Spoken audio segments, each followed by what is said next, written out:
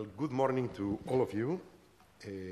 My apologies for not being able to address you in German. I wish I could, but it's not one of the languages I speak, unfortunately.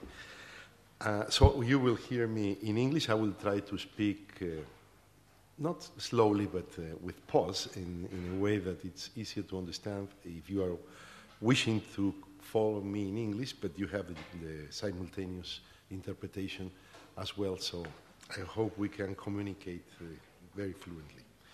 Well, first of all, thank you very much for México International for inviting me to be part of this workshop, and delighted also to have taken the slot of the initial keynote speech.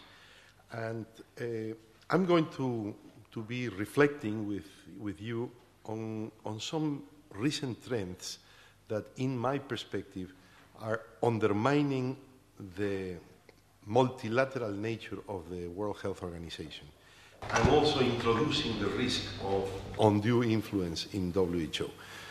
And I'll try to analyze the real background and implications for some of these issues, because I think, unfortunately, we oftentimes are just bombarded by the fashion of some slogans that particularly have to do with the so-called multi-stakeholder partnerships as a very appealing concept that at the end of the day is not so clear-cut, particularly in terms of legitimacy and in terms of representativeness. So I will try to elaborate on those matters, and I hope we can reflect collectively on this. Let me see if I'm managing it well. Yes. Well, let me start by, well, as it was mentioned in the introduction, just in terms of background, in my previous incarnation, I worked with WHO. I worked 30 years with WHO, and I have retired from WHO 3 years ago.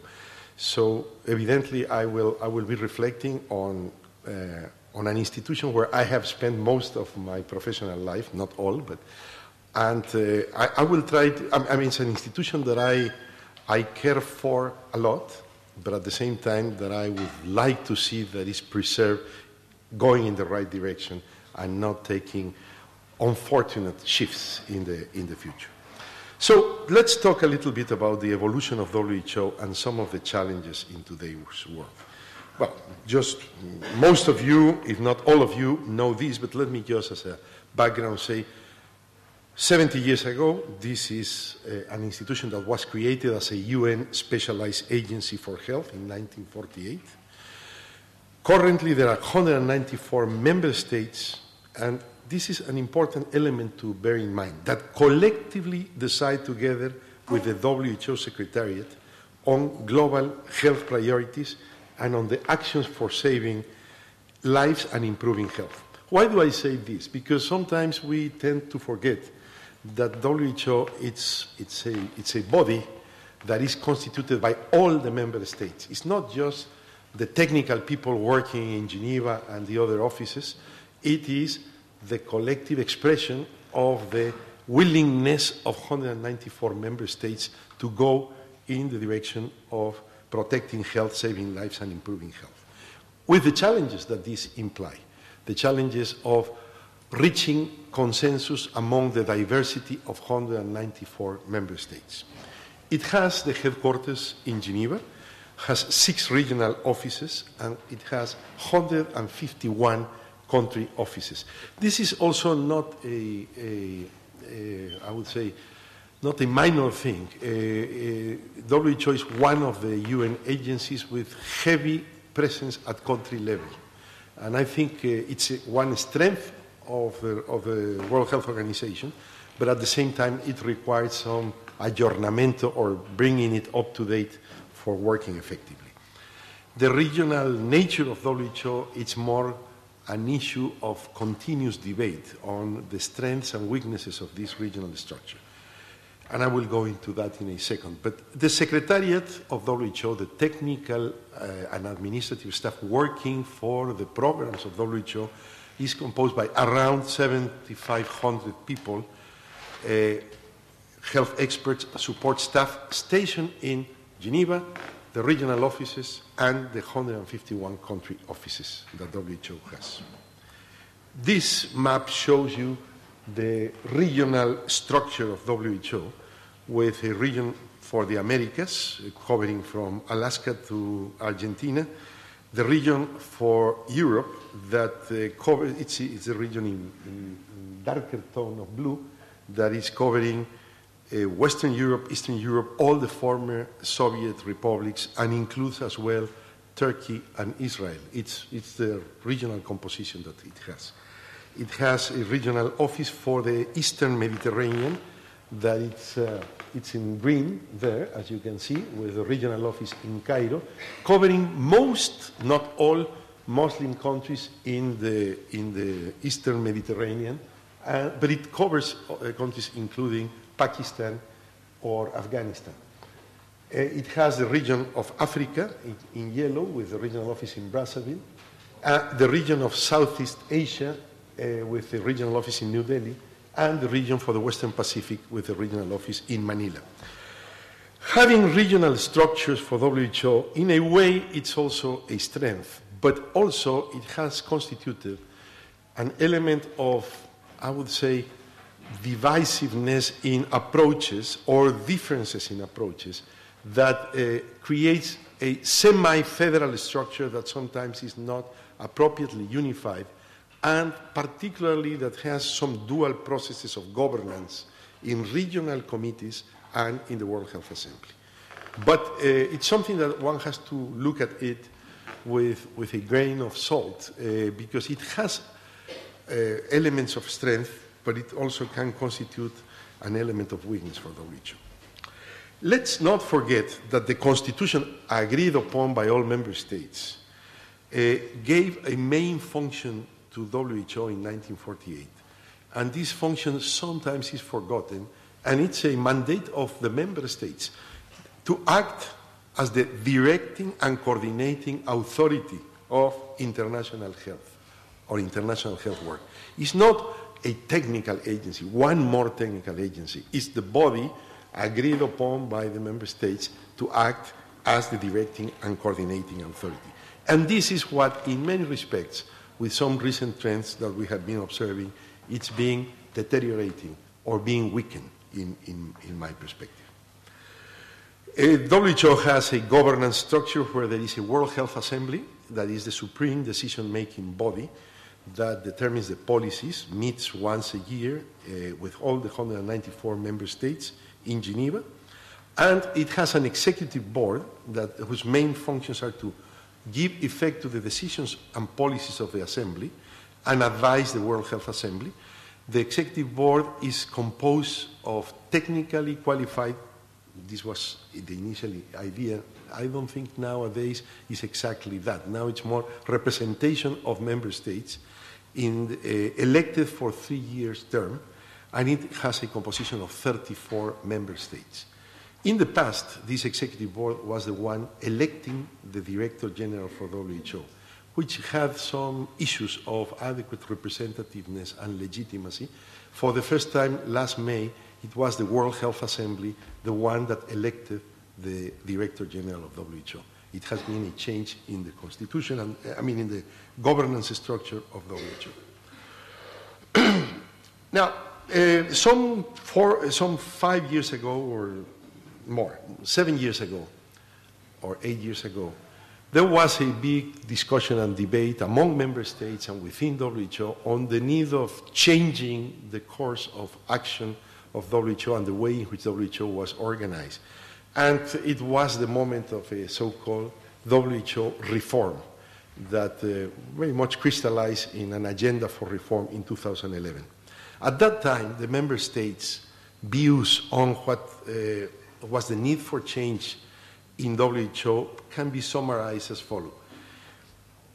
It was being stated, well, WHO needs to fulfill better its role on global health governance. It's not really doing this directing and coordinating role of international health. It's currently, it was said by many member states, overextended and is trying to do too much, covering too many aspects. Needs to respond with greater speed and agility to new challenges, particularly, well, of course, emerging public health challenges, but particularly some emerging diseases and epidemics. Member states wanted to be engaged in the process of change and not being exclusively a process driven internally by the Secretariat. And this was an interesting thing. Member states said, okay, we need to transform the way in which WHO works, but let's not change the Constitution, because they didn't want to open Pandora's box, particularly in connection with this regional structure. And this was one of the parameters that, in a way, guided and limited the reform agenda. At that time, the financial crisis was also adding urgency to the task. So there was the pressure and the constraint of the economic crisis. The member states said there has to be a very clear articulation of the roles of WHO in global health, go more for consolidation rather than expansion, and a very critical point, improve the quality of financing more than larger budgets. It's not only a matter of growing in terms of resources, but also the nature of resources, the origin of the resources, and the strings attached to the resources.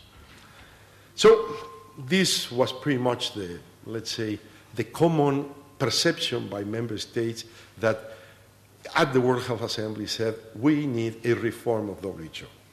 Then, in a very iterative dialogue between member states and the Secretariat, and not always very easy and smooth dialogue, there was a reform agenda articulated, and pretty much the rationale and purpose of this reform in 2011 was following this, or pursuing the following tenets.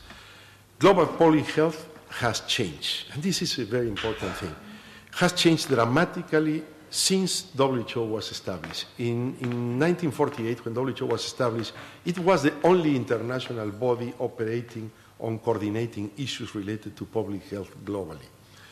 Well, the global health architecture has changed dramatically, and we have a myriad of actors today, not necessarily always with the representativeness or the legitimacy, but it's a very crowded health architecture. The role of WHO is changing in a rapidly globalizing world, but it ought to continue playing a critical role in global public health. It was accepted that the WHO was overextended and needed to focus more on strategic priorities and to strengthen its decentralized nature of 150 country offices. Responding effectively and efficiently to the needs of member states evidently require more predictable and sustainable financing for WHO. And here we have one of the major issues. At the beginning, in 1948, most of the budget of WHO was assessed contributions by the member states, the quota that each member state had to contribute to have WHO operating on the priorities and programs that were established. Today, we have a situation where it is a little over 20% of the budget of WHO coming from these assessed contributions, and close to 80%, over 75%, coming from voluntary contributions. The contributions that are decided by official development aid of some countries, but not as a commitment to contribute to WHO, the contributions coming from philanthropic entities, notably entities such as Gates Foundation, that is having a large piece of the contribution to WHO with the corresponding strings attached, and other sources that are coming from philanthropic and or private financing. So this has changed structurally in a dramatic way with respect to the beginning and the origins of WHO, and it's one of the most critical contradictory elements today for defining the future of WHO. Because at the end of the day, the money is governing the direction, and the money that is coming with the strings attached, and this is constituting over 75% of the funding. So it's very clear that an entity that who stick to the original principles would have to have a greater proportion of the financing in assessed contribution, something that is not the case today. At the same time, there has been a recent proliferation in the last 20 years, particularly, of global health initiatives that has created a much greater need for coordination and alignment. Let's remember that in the last 20 years we have seen the creation of UNAIDS, the creation of the Global Fund for AIDS, Tuberculosis and Malaria, the creation of Gavi, the creation of a number of close to 100 partnerships in health, from Stop TB, Rollback Malaria, etc., etc. I can name, I could be showing slides and slides of the list. All of them being built in a way in parallel and sometimes duplicating responsibilities for WHO and undermining the funding that was previously coming to WHO.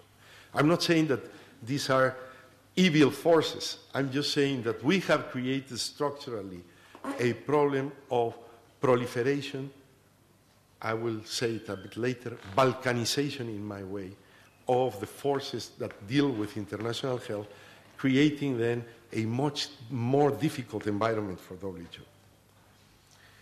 Well, clearly, I mean, this is no rocket science, there was, as part of the reform, the need of focusing the core business to address the 21st century health challenges that are faced by the countries, by the world, and aligning better the work of WHO with what WHO does best and with the priorities in the member states.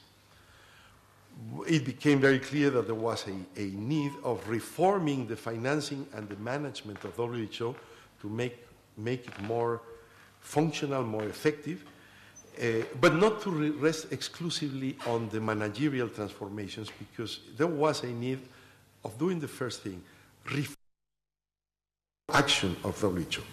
But also, last but not least, very importantly, in the initial expected outcomes of the 2011 reform, the need of transforming governance to strengthen public health, increasing particularly this role of coordinating authority in international health, increasing the effectiveness of WHO governance and the role of WHO in global health governance, that it was getting very diluted in many respects. Well, a very ambitious program of reform. I worked a little bit on this and participated as advisor to the Director General of the reform. Was done organizing in 3 streams of reform: programmatic, governance, and managerial, broken down into 12 reform areas. It's represented in this diagram. We don't have the time to go into all the details. With a results-based framework, with a very thorough discussion with the governance structure, with the assembly and the executive board. I think the aspiration and the ambition was big, but at the end of the day, the ability to really take it forward and fulfill all the expectations fell a little short. And in my view, a lot of this reform has stagnated and has not produced the changes that had to be produced. There were elements happening in the middle, affecting as well the process of reform, the Ebola crisis in West Africa that shaken WHO in many respects, the most recent campaign and election of a new Director General.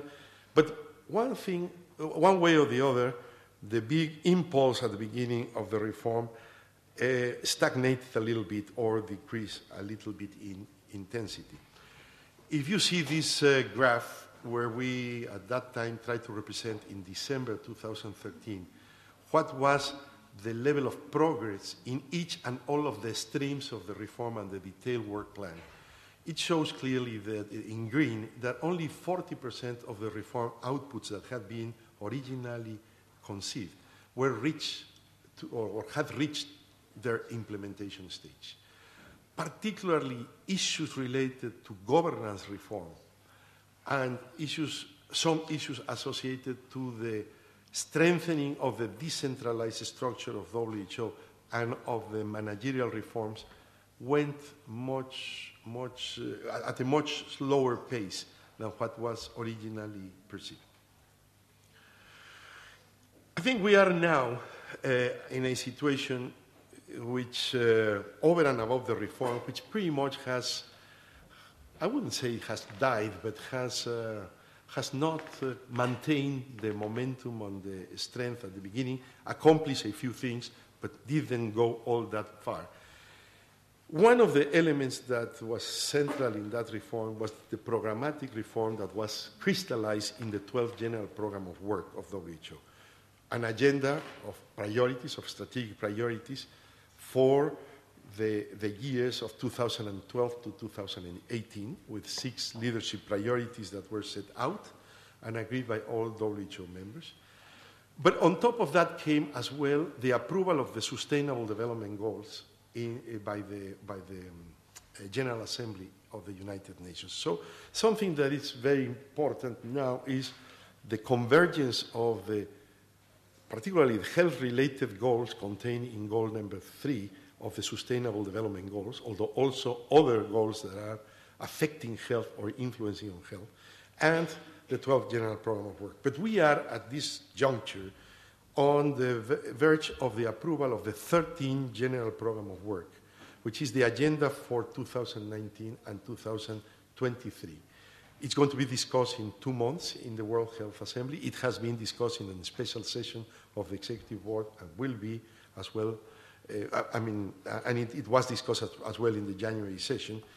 And in a way contains a roadmap for WHO to attain the objectives that needs to attain in the next years, but also bring or build the convergence with the Sustainable Development Goals. I will refer more in the panel, in the third panel, when we discuss to some issues of the draft 13 General Program of Work. I personally find that it doesn't have sufficient muscle and specificity. It's a nicely formulated, a bit lofty speech, but not very programmatically and managerially binding. And I think WHO needs at this moment something more granular and more concrete for setting the agenda of work. But I will refer to that a bit later. Currently, the draft General Program of Work is based on the Sustainable Development Goals, but is structured around 3 interconnected strategic priorities: achieving universal health coverage, addressing health emergencies, and promoting healthier populations.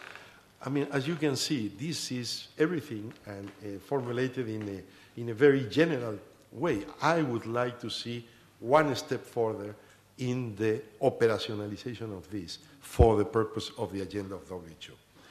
It has 42 impact framework targets and indicators that are aligned, for the most part, with the Sustainable Development Goals.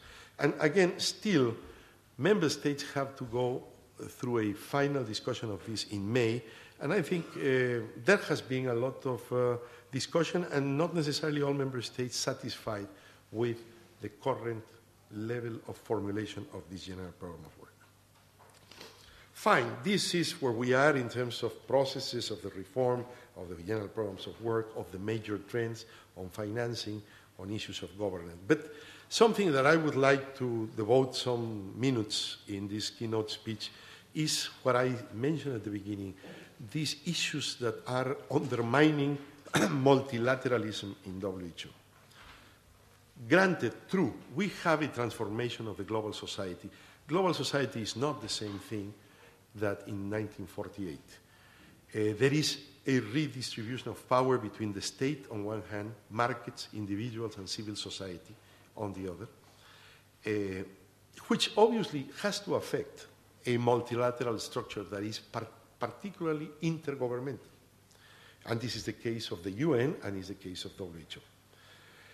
It's true as well that many global challenges cannot be tackled primarily or exclusively through intergovernmental action, and that the action of other sectors of society are absolutely necessary, very especially NGOs, civil society.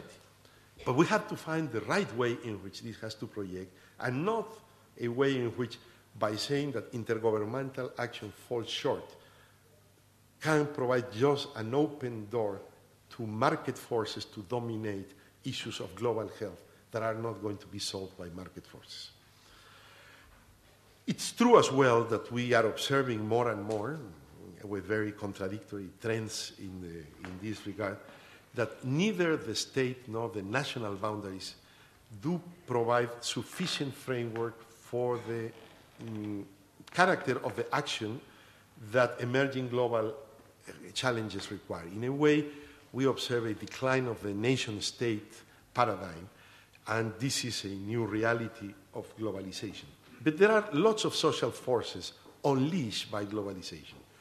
Private sector, civil society, technological innovation, the empowerment of individuals, the dynamic of scientific research, the impact of communication, global migration that many people do not see as the human face of globalization, human face not in the positive sense, of course, by and large, and all of these operate alongside governments and with limits regarding to boundaries. So basically we have new trends, new forces that are not just easy to cope exclusively with national policies or state-based national policies that are going to operate in the local arena, but also exchanging internationally. We need new types of forces.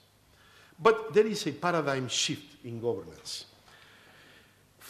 As I was mentioning at the beginning, partnerships have been framed as innovative forms of governance. And very much multi-stakeholder partnerships have been conceived by some as post-sovereign network or hybrid governance. And I'm quoting here some reflections of Backstrand, thank you, who is a Swedish author that has reflected very interestingly on the issues of the paradigm shift in governance. But I think the critical question that in a way we need to ask is, does this rise of global partnerships imply a relocation and diffusion of authority from government to public-private implementation networks? And I think the answer is pretty obvious. It is the case. It is a weakening of the purely intergovernmental covenant and creating new mechanisms. In appearance, well, very appealing because it involves lots of actors, everybody. But who is really influencing these processes? I think we need to look at that and ask ourselves the questions. There is a problem of representation and accountability. To whom are these in multi-stakeholder partnerships accountable? Who do they represent? Is it always clear what's the legitimacy of the stakeholders? What is the effectiveness of the work that they do? And what is the accountability of these ways of governance? And I think the answer is no, clearly no. It's not always clear. International partnerships certainly can gain from a clearer linkage with existing multilateral institutions and agreements, but for that they need to be framed within the governance structure that can create legitimacy and representativeness. Especially the legitimacy of network governance is questioned very much because the networks escape the traditional models of hierarchical accountability, and there is no supranational authority for this. So there are issues of power, issues of representation, issues of voice that are critical for the analysis of these new modes of network governance. And in many respects, the partnerships networks have been branded as a new form of global governance, and in the case of health, of global health governance, with the potential of bridging the multilateral norms and local action as well, both the supranational or multilateral norms and the local action, by drawing on a diverse number of actors in civil society, government, and business. Yeah. So the legitimacy issues such as public scrutiny, transparency, clear guidelines for monitoring the progress of these entities are absolutely central to the debate. And in a more pluralistic governance order, this has to introduce more pluralistic ways of accountability. In many respects, and I'm going to do an oversimplification, but just for the sake of clarity and exemplifying, a good number of these multi-stakeholder partnerships involving governmental entities, official development aid entities, civil society, and private sector have dismantled the structure of one country, one vote for multilateral decisions that exist in the UN, in WHO, and created more special, particular ways of governing the allocation of funding for some public health priorities that are not giving equal participation to all countries. The countries that are contributing more are having greater power in the decision making, but also multi-stakeholders, especially of private nature that have some potential conflict of interest, are also deciding on the priorities. So we have a contradiction in terms here, in terms of the governance that we are observing. Without going too much into the detail, well, the questions are these partnerships linked to global norms? Are they results-based, governance-oriented? Are they open to public scrutiny, or have they been more ways of secluding and privatizing some decision-making and, let's say, creating boundaries for the multilateral structures for deciding? Now, why do we talk so much about the changing nature of international partnerships? Yes, in many respects, they have also come up as a response to the limit of multilateralism. Multilateralism was not perfect in any means, where particularly intergovernmental diplomacy alone was not able to deal with the pressing problems and the complex dimensions. But again, the rise of these partnerships prompts the question on whether there is a transformation and shift of global governance from sovereign to private authority. And I think this is where citizens, in particular, and then governments representing citizens whenever this is possible, ought to be playing a much more proactive role and not just, if I may say, swallowing the issue of the limitless emergence of partnerships in global health. So, bottom line is, contemporary global governance structures, and especially global health architecture structure, consist of overlapping and competing authorities, many of them private and some of them hybrid. So we are seeing a real dilution of the representativeness in the decision making.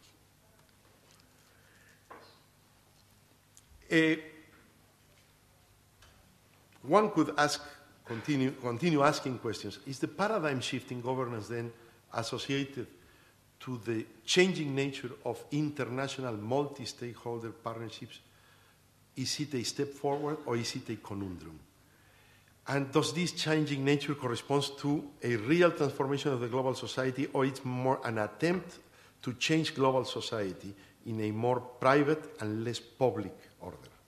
And public doesn't always mean government, but public means citizens. And this is where the issue is. Whatever represents the citizens will continue contributing to a more public order. Whatever departs from the citizens' interest, whether it's in governmental representativeness or civil society organizations, is going to introduce a more private order into global health. At the same time, we've been observing a decline in official development aid, and especially in its fundamental role as a fundamental, or in its role as a fundamental engine for development. But I don't think we ought to automatically associate decline of ODA and a new structure of governance. I think this is one variable and reality. But the real problem is the balkanization of efforts and not the real complementarity or synergy in global health. It's true, ODA has declined simply from 1990 to 2010. There was an increase in absolute terms, but not as a proportion of the total flows from the north to the south. Currently, it's about 120 billion.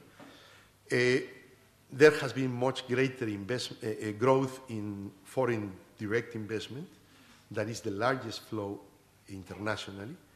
Remittances have become the second largest flow, 2 times bigger than official development aid. Private philanthropic flows are experiencing a considerable growth, currently are about 40 billion. Imagine that currently philanthropic flows are 1/3 of official development aid. So this has, of course, changed the composition of matters. But this does not necessarily translate automatically in benefits for the poor. And this new structure of the international flow of resources, especially into the developing world, can be particularly threatening for the poverty eradication and the sustainable development. So I will start trying to wrap up with a couple of reflections that I have more slides, but I will not go into that. Yes, I think we are observing this balkanization in global health, with the dynamic of globalization leading to questioning the prevailing approaches to international health issues and a radical rethinking about the need for global health strategies. But the concept of health as a global public good that transcends the control of individuals maybe has not emerged sufficiently in the agenda and the considerations of global health these days and the global health architecture. Health certainly has become quite intertwined with complex trade and with security challenges. And we have a multiplication and diversification of players. But there are more than 100 global health, public-private partnerships with a diversity of endeavors. Only about 25 involve representatives from both public and private sector on the decision-making on the governing bodies. And there are lots of questions about the transaction costs of such atomization. In my last years in WHO, we did some analysis of the duplication that existed, particularly with the hosted partnerships in WHO, where they were inside WHO, were in a way subsidized by WHO, but they were having their own separate source of resources, creating parallel undertakings. Let me go to a couple of final points. There is much to discuss about this, and I think in the coming 2 panels we will be touching upon this.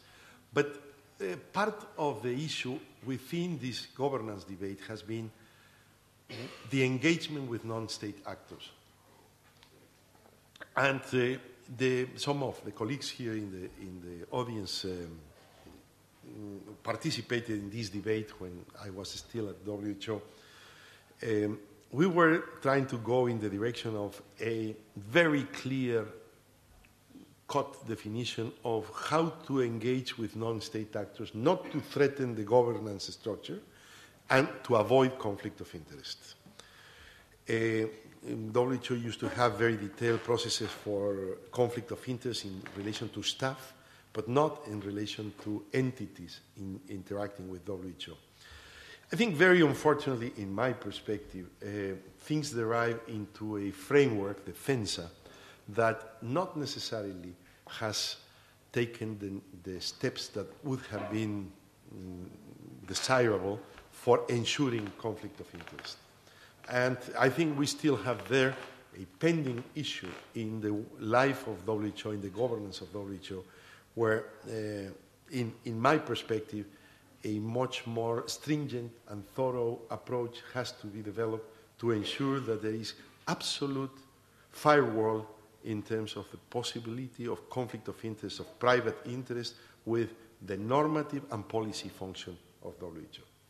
And again, this, we could be spending hours on this.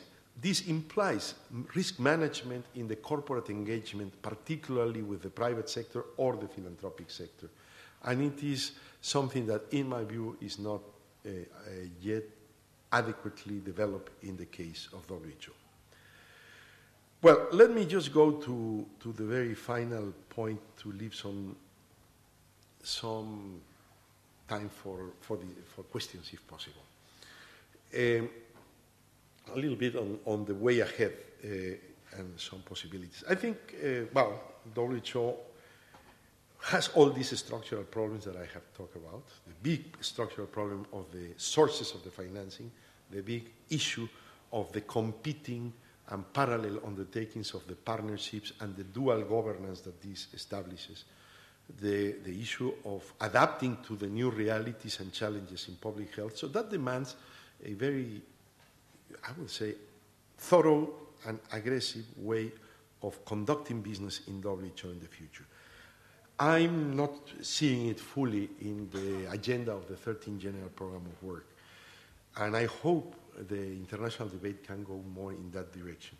But if I could summarize some of the major developments that I think WHO should follow in the coming years, I could say the following.